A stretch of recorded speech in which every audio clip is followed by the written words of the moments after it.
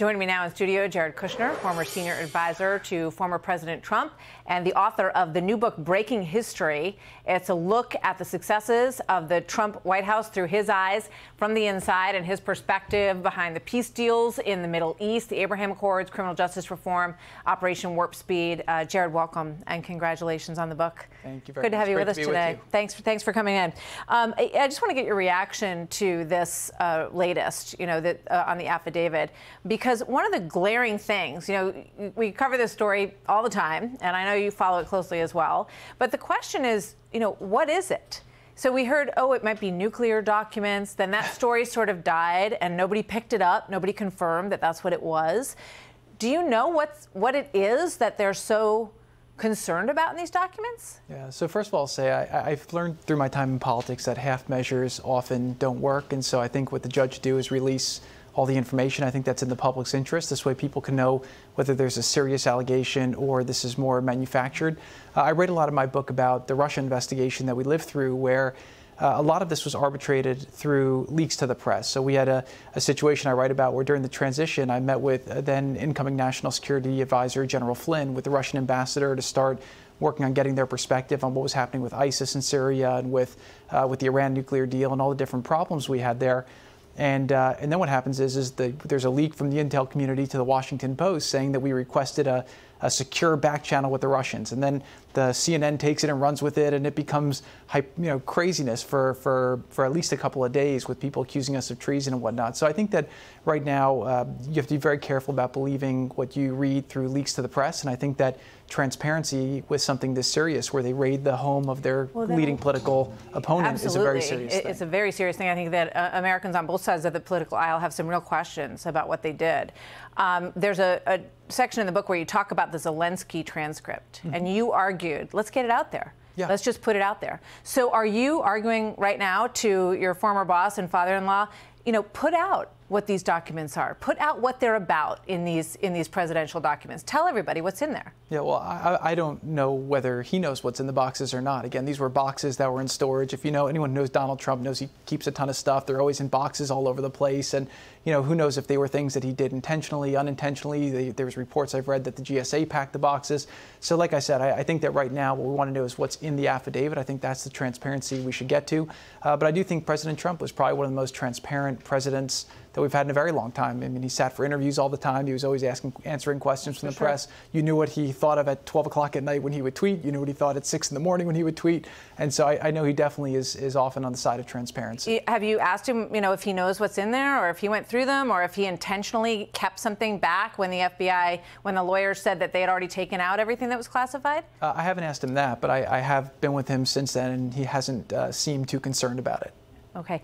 The flip side of this is that he's rising in the polls, and his support within the Republican Party is rising. So was this raid politically advantageous if he becomes a future presidential candidate? Do you think it was a good thing? I think what the raid did, first of all, it was not a good thing. It was not good for our country. I think it's very important that the FBI and the DOJ do their jobs to try to earn back the public trust. We had a very, very tough period where they spied on the campaign. Again, I write about that in my book. And then all the different special counsels, all the investigations, it really politicized the Justice Department in a way. And, I have a long history with this, seeing politicized prosecutors go after my family. That was why I was on the side for criminal justice reform. I actually partnered with a lot of people on the left in order to pass it. And I write in the book about how we were able to get a bipartisan agreement done on criminal justice reform in a very divided time by working through Congress. But I do think that what we need to have now is a lot more transparency from the Justice Department, and I think they should be trying to work to get people to have faith in what they're doing. Yeah. Since you bring it up, and I mentioned this to you, you write movingly about your father's experience, and that he was arrested and he ultimately went to jail for 2 years. Is that a concern in your family that you've married into right now about your father-in-law? Well, first of all, I've been watching them try to get him now for 6 years. Again, he had no legal problems. He was respected as a great businessman before he announced he was running for president. And then once he started getting traction, they started, accusing us of colluding with Russia. They started investigating the campaign. Once they spent 2 years promising the world that Trump was going to have problems because of that. And it turned out that, myself, I did 16 hours of testimony with the House, Congress, special counsel, and it turned out that we did exactly what we said. He ran an amazing campaign. He connected with the voters. I write about the Upstart campaign a lot in the book. And then they went and they did the impeachment on the Ukraine, trying to investigate corruption in Ukraine, which also, ended up becoming politically advantageous. So what I've seen time and time again is I find that he drives his enemies so crazy that they end up making mistakes and over pursuing him. And I've just seen that they've been trying to get him in every which way, but it's nothing new. Again, this is probably maybe try 6 or 7 that they've had, but I detail a lot of the first tries in the book. And again, it's the same people doing the same thing in the same ways, leaking the same salacious things that then later get disproven to the same sources. And it's something that I think is more concerning for our democracy than anything else. So, you talk about the book and the decision to write the book, and it really goes through a lot of the major things that I mentioned in the intro that you worked on during the course of the campaign. Is this book also a sign that you and the family are sort of coming back, that you're ready for another run at the presidency? Because both you and your wife Ivanka have been, sort of quiet over the past couple of years. Is this okay, we're back, we're back on the scene and we're ready to go? No, don't read anything into it other than the fact that the experience I had in the White House was very, very unique. Again, I think that Donald Trump was an outsider president. He was a businessman. He wasn't a career politician.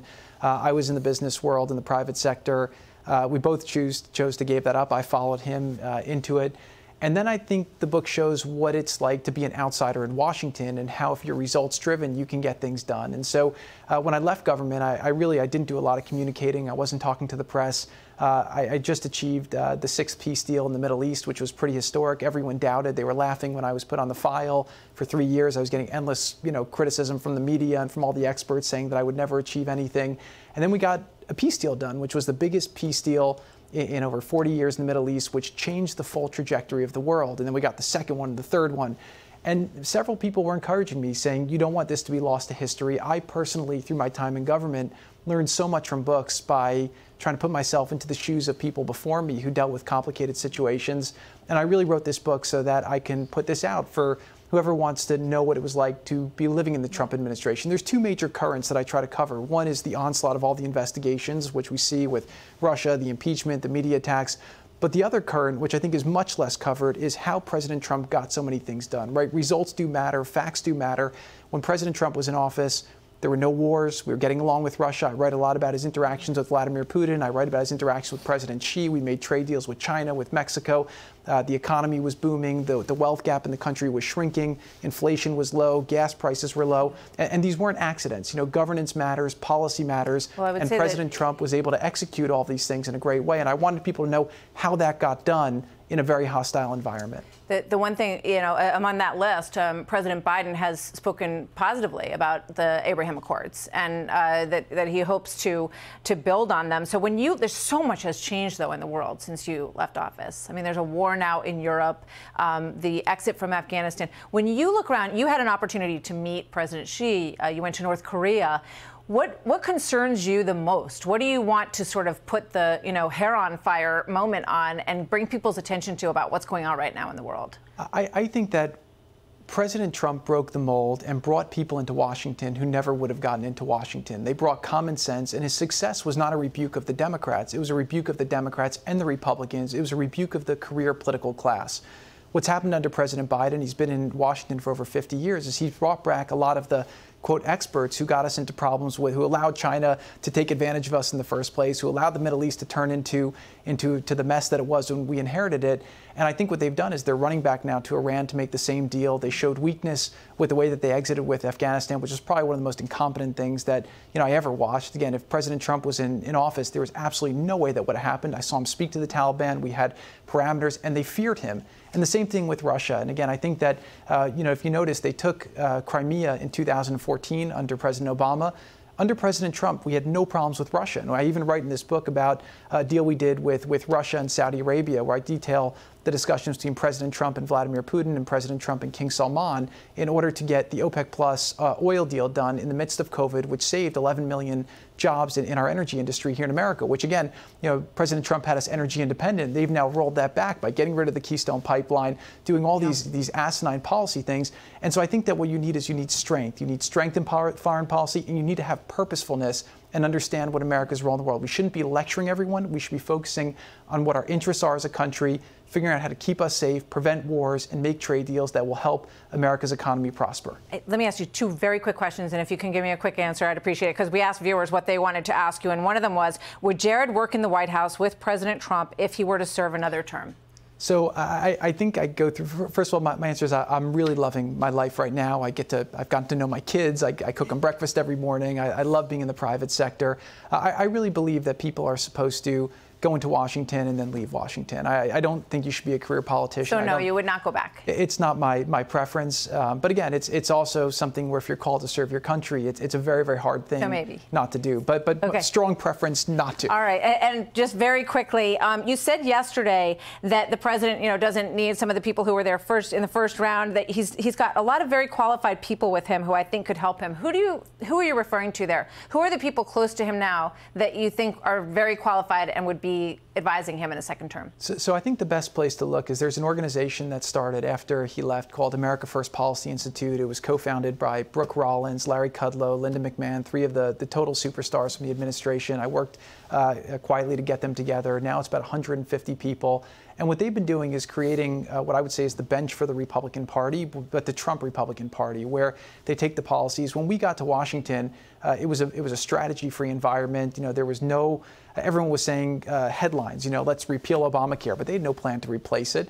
So what they're doing now is they're working on very tactical policies we've and heard recruiting about great people. The cabinet in waiting, right? No, it's just a lot of people who are high competency, low ego, who really believe in the policies of President Trump. Larry's around here a lot. So it's great to see you, Jared. We're running out of time. It's so good to have you. And congratulations on the book, Breaking History. Very good read, obviously written by Jared himself. And sometimes that doesn't happen. Hi, everyone. I'm Brian Kilmeade. I want you to do me a favor. I want you to click to subscribe to the Fox News YouTube page. This is the only way that I know for sure that you're not going to miss any great commentary, any great news bites, any great interviews coming your way on Fox. You can get it all here on YouTube. So subscribe right now.